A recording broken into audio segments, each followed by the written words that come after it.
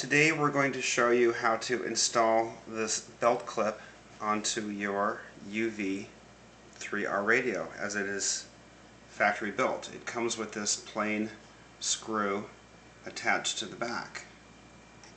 You're going to need a number 2 Phillips screwdriver to accomplish this.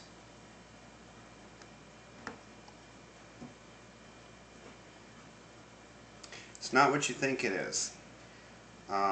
We are definitely taking out a screw, and it does look that you would just take that screw out of there and simply reinstall here and place back on that position, but that is actually incorrect.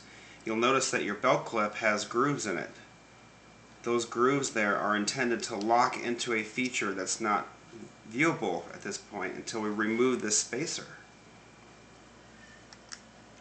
Once that spacer is removed, you can now see you've got a nice solid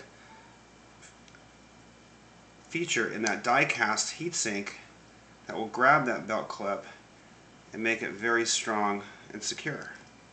So when reattaching, all you need to do is a snug tight. And there you have it, a very nice, secure, very stable, streamlined clip that will not rotate.